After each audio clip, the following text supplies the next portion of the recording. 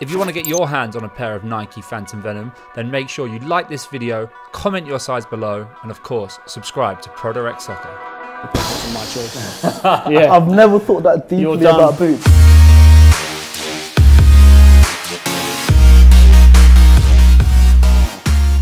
Yes guys, what's going on? It's Ned here once again for ProDirect Soccer, and today we're in LDN 19, we're in London, and we're going to be discussing the new Nike Game Overpack and also taking a look at the Phantom Venom and a little bit of boot history as well while we're here. We've got some Total 90s and some Hypervenoms to show you. So to do that, we've got two special guests with me today. To my left, Lee Molyneux. How are we doing? Yeah, good, you? Very good, thank you. And then of course, YouTube's also favourite. to your left. Double left. Yeah. Sharky. Nice to meet you guys. I'm the real Nike expert today, so. Sharky's such an expert, he's repping himself on his hoodie. Have you noticed that? Look at that. Look at that. Can you buy that merch? I mean, you can have it if you want. No. I'll give it to you if you want to represent me. You didn't get the Tech Fleece memo? Yeah, I mean, I wasn't told. All right, so firstly, let's kick off with the Game Overpack. Yeah. Brand new on pitch last weekend. You've got Mercurion Tiempo in the grey and yellow, and then we've got the Phantom Venom and the Phantom Vision in the red. So, Sharky, I'm coming to you first. Opinions. What are we thinking on this pack? Well, just looking at them, I haven't tried them, but looking at them, they look really nice. I've never worn Phantoms before. I've only worn Tiempos, but they were like back in the day, so they like looked a bit different. But just looking at them, these look really nice. I like these, and I like the Mercurials a lot. Yeah. I'm starting to like the sock. I never used to be a fan of the sock on boots. I'm starting to like it. So just looking at them, I think they're really, really cool, especially these red ones. I like these. So Lee, before we crack on, you actually work for Nike. Can you give us a little bit of background on what you do for Nike and your role? Yeah, so I'm part of the global team, which are based in Portland, Oregon. I'm based here in the UK. Yeah, part of the product creation team, so that covers design. I'm not a designer, but I kind of show the designs to elite athletes. Development, if we're coming up with new technologies, ideas, concepts, prototypes, I'll show them to elite athletes for validation. And then product testing itself, so if we think we've got a shoe that's ready to go to market or kind of a year in advance, then I'll test that, validate that with players. So to see the pack like this on the table in a shop ready to buy, it's been a long process for you, right? Yeah. You've been there a long way. Yeah. I mean, it's a proud moment for the ones I've been part of to see them on store, but I kind of let go of them maybe 6 months to 8 months before they get all the colour and get all jazzed up. And I'm a little bit more in. So when does this whole process start? How long does it take so to get to this stage? We've increased our cadence, so maybe 2 to 3 years from this shoe being an original concept or an idea. I don't know how long I thought it would take, but I didn't. So this shoe's in the store now, and I'm already going in saying what do consumers like about this, how can we make it better? Okay. So we've started the next one, whether it's the next one exactly the same name, same whatever, we've started the next evolution of a football boot, already. So you've been with these boots for so long, you've seen them all the way through. If we're looking at this pack, what is your personal favourite? What stands out for you in this pack? I'm here. I'm all here. Straight at it. Yeah, everything about the shoe. Yeah. So with the Game Overpack, obviously the headline has to be Phantom Venom. It's a brand new silo. It's the first time we've seen it on pitch as well. You've got some of the best strikers in the world wearing it. We've got Rashford wearing it, Cavani's wearing it, Lewandowski's wearing it. Kane will be wearing it as well, if he wasn't injured. So Phantom Venom, Lee, set the scene for us. What is Phantom Venom for? Who is that boot made for? And it's going to sound very Nike, for the deadly striker, the deadly finisher. And I say that with technology behind it. So to create Sharky, this shoe, you can't wear that. Yeah, no. No, it's not you. I've already mentally checked out. As soon as you said deadly striker, I was like, yeah, I'm not. Yeah, drop out. I'm not part of this conversation. So yeah, this is massively kind of not techie, but like it has technology behind it to validate how good it is. Okay. And I say that like we use statistics from Opta. De Bruyne gets more good chances in a game than Lewandowski. But you look at how many shots on target Lewandowski gets from his fewer chances, and it's a higher percentage. So it's so important that your accuracy is bang on for a striker with this. I think when I first saw this boot, the one thing that I thought about this boot was it looks familiar. It looked like a boot that necessarily didn't jump out as me as new and different, whereas when you look at the Phantom Vision, it's a new shape, it looks very modern. This boot, I felt like I'd seen it before, and I felt like I was familiar with it, but in a good way. That's like, it has that true like Nike DNA, and it felt like a boot that you just wanted to get on pitch and wear. Yeah. Like I said, it reminds me a bit of the T90s. Like this this little bit here. Yeah. It reminds me a little bit of T90s, which is really cool. Yeah, we'll get onto that in a bit because we've got some of the old T90s with us today, and we Yeah. can speak about that journey of how Nike have gone from a T90 and ended up with the Phantom Venom. If you look at the pack itself, it's clearly broken down into two colour palettes, if you like. We've got Tiempo and Mercurial over here, and then the Phantom range. So if you're looking at deciding what boots are suitable for you these days, Nike are pretty clear that if we get rid of Tiempo for a second, you've got two options in Mercurial. You're either Vapor or Superfly, and then you've got two options in Phantom. You're either Venom or Vision. So can you just explain to us, Lee, what's kind of going through the thought process here and what should help dictate what boots are right for you? Yeah, so this is personal preference. Same shoe, personal preference, you like high or low. You like that feeling of a kind of sock feel and the boot being an extension of your leg. Okay. That's a personal preference. This one's got you can clearly see they're different shoes. Again, you've got that preference of high and low, but creative, deadly finisher. And we say that with confidence when it comes down to tiny things like texture. I obviously obsess details, and like you look at the micro texture on this, and you look at kind of the macro texture on this, and the science behind it. And then speed over here. Obviously, everyone knows what Mercurial is about by now. Like, it's your players, it's your Cristiano Ronaldo's, it's the guys that are top speed, top of their game, and kind of the creative flair players as well. Neymar, the likes of them are wearing the Mercurial lineup. And then the Phantom is all about precision, one way or another. It's either precision in front of goal with the Venom, or precision in the middle of the park with the Vision. So players like Coutinho, De Bruyne in the Vision, and then Venom, as we touched on, Rashford, Cavani, Kane, all those kind of top strikers. Let's focus a bit more on the Venom. Lee, if we look at the FG version, can you take us a little bit through the FG and what's kind of the key features? A bit of tech talk on It's going to blow your mind. I'm already mind blown now. I'm like, So, basic silhouette, basic shape, and I say basic in a good way. Like the silhouette for me is insane as you look at the actual silhouette, and that's a massive round of applause to the kind of designers and stuff. Loads of tech when it comes to micro texture versus macro texture. So this honeycomb is a molding. This is actually injected, believe it or not. Not that consumers don't need to know certain things like this, but the reason we've injected this and not stuck on. So many players will come to us and say, I love the T90, why did you get rid of the T90, why did you get rid of the T90? You said it earlier yourself. Exactly.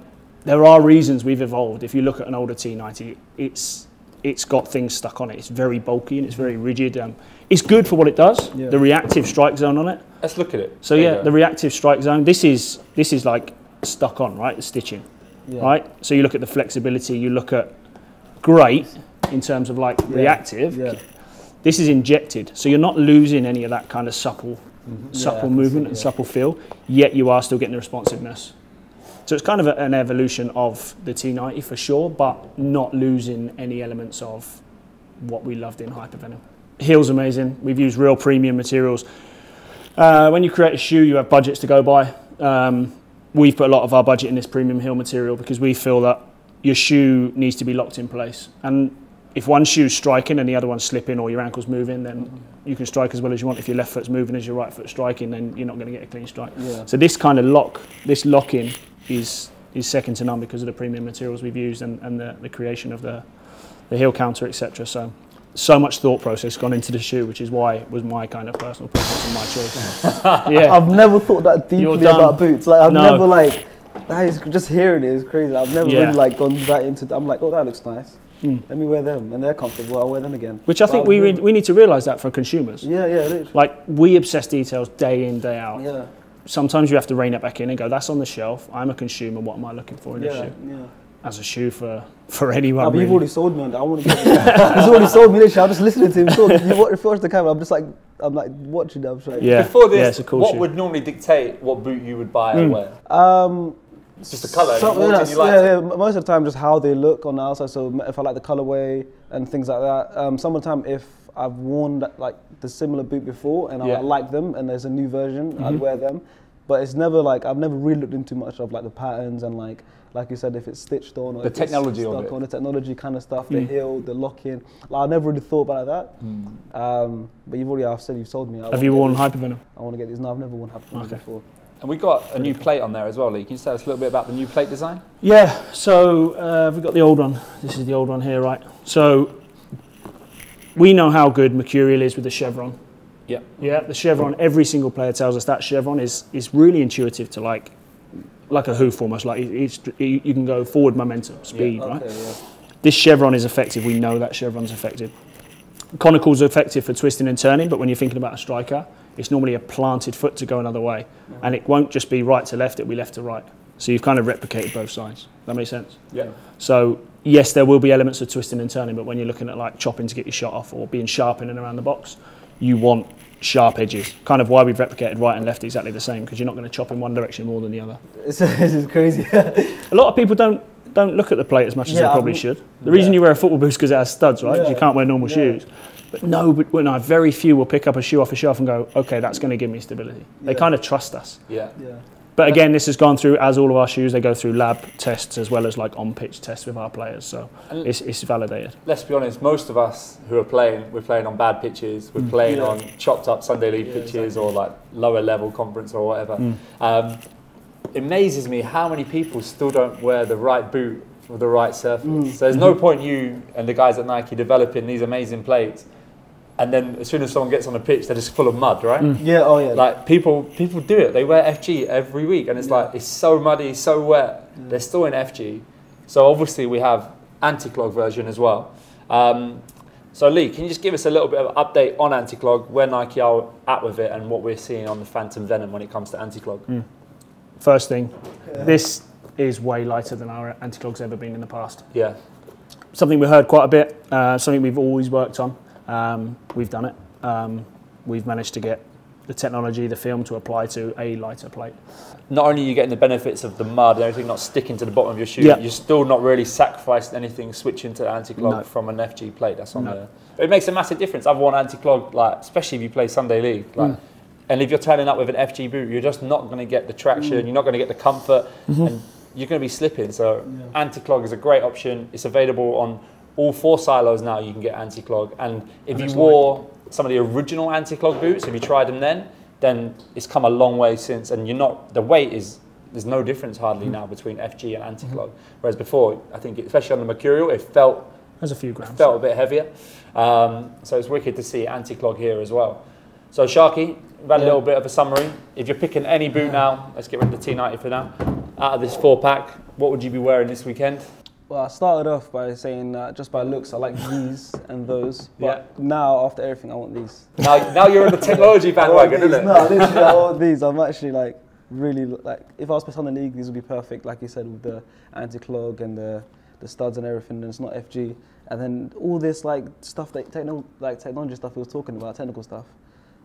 I'm scoring a hat-trick in these, mate. I'm telling you, from centre mid. So we had done a play test on the Phantom Venom. Angus did that in Barcelona. So if you want to watch our full play test on the Phantom Venom, I'm sure somebody will put a link to it like there. Is that right, Lewis? If it's not there, then it's there. It's one of them. Sharky, you're best at this. Tell them where they should press to view the play test video.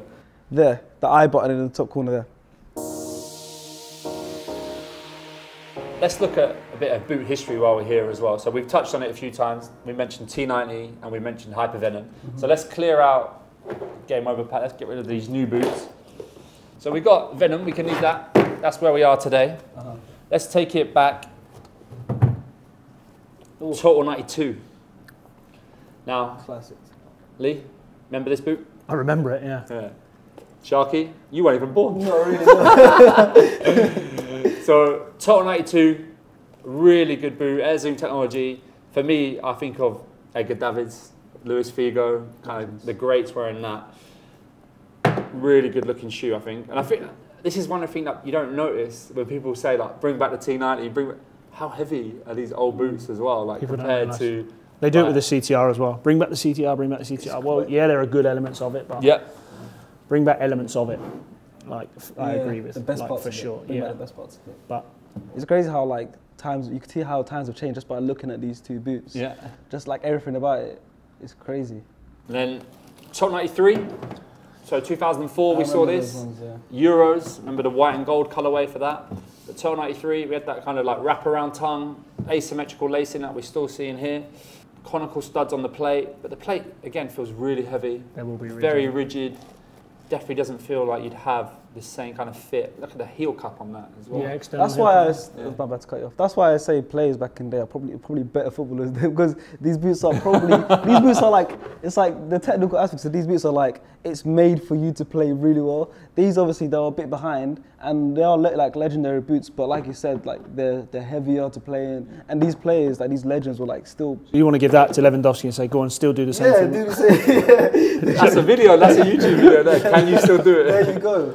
But this is like, this boot is now 14, 15 years old. Yeah. So development time, it's like 17 years ago they were working on that boot. Can you remember how bad FIFA looked? That's crazy. 17 years ago. Yeah, literally. It's the whole But that's still a good looking boot. I still like the look of the boot, but I can definitely see technically we're a long way from that. So. Exactly. So 93. And then we moved into Supremacy. Again, still very much feels like that same generation of boot. We didn't really go anywhere. A few like cosmetic differences. Yeah. Plate, is it the same plate even? Oh no, very similar plate. Same era. Not my favourite boot, that one, to be honest with you. It's so shiny. I like the Total 93, but not the Supremacy. And then we moved into Laser. So I love this boot. Something about this boot, the colour. I always like a white boot as well. Really good looking shoe. Weird skeleton graphic on that. And again, that was probably at the time due to the fact that this boot was designed around fit, you know, like it would have been there making sure that it was the best shape for your foot. And there was obviously, you have to, when you develop a new boot, I'm sure you'll tell us, but anyone, fit is such a key thing to look at. Any thoughts on this one? Yeah, wouldn't mind seeing it again. Yeah? This is the game changer for me, this one. Brings back good memories as well. For me, not you. Yeah, no. In the playing days? Yeah. I wasn't playing then. Yeah. This is an older shoe, but in terms of like what it represents and players who wore it. Yeah, Rooney. Always comes T90 just reminds me of Wayne Rooney. Yeah. I think of T90. And then Laser 2. So gone longer with that shot shield. Is that what they called that one? Shot shield, yeah. You're starting to see some of these raised elements as well, like what we have on the Venom. I think I preferred the first one, to be honest, to this one. I'm in agreement with that. Yeah. The yellow colourway was good for it. It was a good yellow. And then I think this is like peak football madness. Oh, I remember these. When best colourway as well. Yeah, this is the launch colourway again. Rooney, Torres wearing this boot at the time. But the raised elements on it are like almost like Predator-like, going back to like 94 Predator, like really high raised up elements of the boot. Did you wear that, Sharky? No, I haven't worn these. Would you wear it? Oh, would I wear these now? Yeah. I mean, when I've got like boots like this in front of me, but I would wear them like for like some sort of like a video challenge. I'd love to like going back, throwback boots and trying them. But again, similarities wise, there is something in these elements that we're seeing here. Yeah. You can see some of the DNA as well, but obviously it's still a long way from where we are today.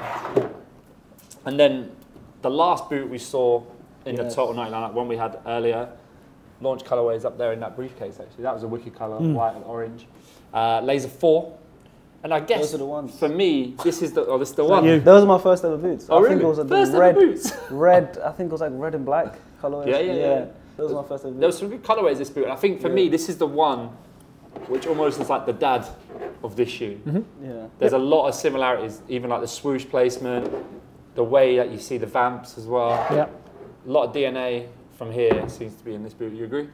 Yep. I like them. I scored a banger in them. My first ever goal at Sunday League was with these boots. Tell me about your goal. I mean, it was my first goal, do you know what I mean? So it was like, tapping. It felt like a blow. No, it actually wasn't. It actually was. It was edge of the box. It was a rebound. I was playing in centimetres, so the striker was 1-on-1, keeper came out, and then obviously came for the keeper, and it was edge of the box. Keeper's running back in, I'd shit first time. But then again, probably if I ever saw, obviously there's no footage of it, if I saw footage, it would probably be a tapping. But in my head, in my head, but over the years, he's got like 5 yards. Yeah, he's going back 5 yards. But in my head, because of my first ever goal, everything felt like slow motion.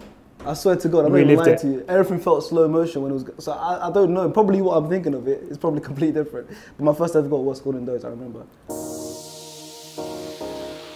All right, so that's the Total 90 lineup, Total 90 family. We can definitely see there's elements of this family in the new Venom. And then the other side was Hypervenom. So Hypervenom introduced 2013. It was a boot that was, I think the strapline was a new breed of attack. So you saw Neymar wearing it, switching from Mercurial actually to be the face of Hypervenom at the time. Now, Hypervenom, I think, controversial boot. A lot of people loved it. A lot of people didn't like it.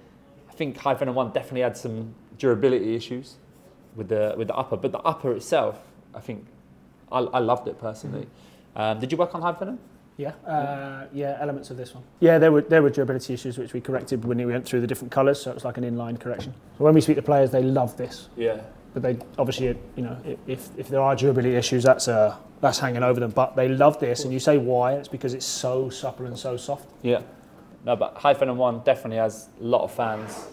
Great boot at the time, and like revolutionary at the time as well. It definitely had a little bit of caused a scene when that introduced, and a lot of people switched from Mercurial into this as well. So Hypervenom 1, definitely a good boot. Then Hypervenom 2, I think we should gloss over this one.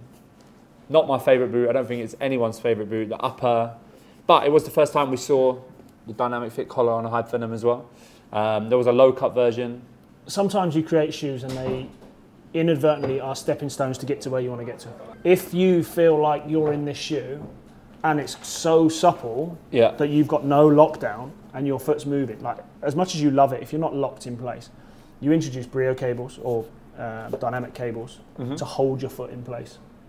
So there's elements of stepping stones with some of these that are to get to the next level, but kind of what player feedback said about this, we tried to do with this, and we tried to make something which was more substantial and really locked your foot in place.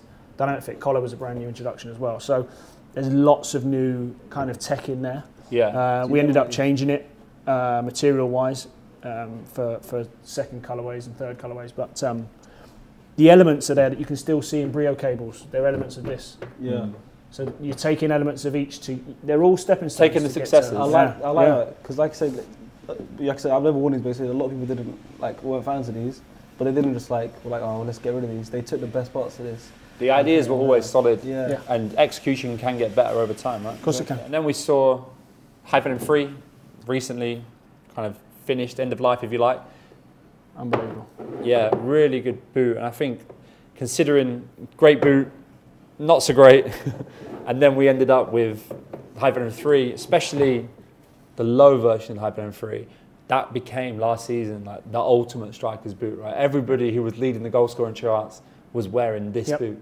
What was so good about this boot, and why did it work so well? This was kind of the first introduction of putting this back onto this. So this is going to blow your mind here. These firm up when you strike the ball. So these are foam. So as you strike the ball, these are hard, but then they're soft, so you can get an element of touch. That's just magic. Very durable. Yeah. Like this is very, very durable. You can get the sheen of it, you can get the shine of it, you can get this matted, in this way, this colourway, sorry, you can get the matted kind of finish. You get a knitted U-throat, so it's easy to get on, but you've got the cables to hold your foot in place, so there are elements of this involved in it. But ultimately, it's these three combined to make this, these three combined to make this. Yeah, no, 100%. That's how I'd sum it up. This was the first Flyknit low-cut boot as well that we saw as well. So definitely big innovation in this boot that ultimately now has led to the creation of the Phantom Venom. For me, when I see this boot, instantly I think of it as like, as you say, like if these were the parents, this is what they gave birth to. This is the current future, taking the best bit of a great history of boots to create a brand new kind of game-changing silo once again. Yeah. I've had texts personally from like elite athletes saying how good this shoe is. So I know like it's in a good spot. Not just strikers, but a lot of people. And the adoption rate straight out the box, people are wearing it. Sports marketing are not having huge issues. Players are in the shoe, players are loving it. So it's like, that speaks volumes for me, I think. Yeah, if you're getting the best in the world wearing your product, then something's right. And product out of the box, it's not even being made to them. Right, there you go. Sharky, how's your mind? I haven't been to school in about 6 years, but I think I've learned more. Go get a coffee. Yeah, literally. Right, guys. Well, I hope you've enjoyed this little bit of insight into the journey that Nike have been through to create the brand new Phantom Venom. We've seen the Game Over pack as well, so you've got new Mercurials, we've got new Tiempos, we've got the Venom, which you've seen here, and of course, vision as well. So you've got a brand new pack on pitch and available now from ProDirectSoccer.com. Guys, thanks for coming down. Sharky, always good to see you. No worries, good to see you as well, man. Lee, thanks for your time. I'm sure we'll have you back again soon for the next one. Pleasure. I hope you guys have enjoyed this video. If you have, make sure you hit that like button. Leave us a comment as well. If you've got any questions about Phantom, any questions about the journey we spoke about today, let us know. We'll try and answer them. And then finally, look at that. Look at the YouTube, the pro. Subscribe. What you got to do? Subscribe, like, leave a comment, say, get Sharky and Lee back on. And, we'll be back. Let us know if you want to see the Sharky and Lee channel. Exactly, there you go. He will just be teaching me. I'll be like mind blown the whole time. Sharky and Lee channel coming soon. Yes.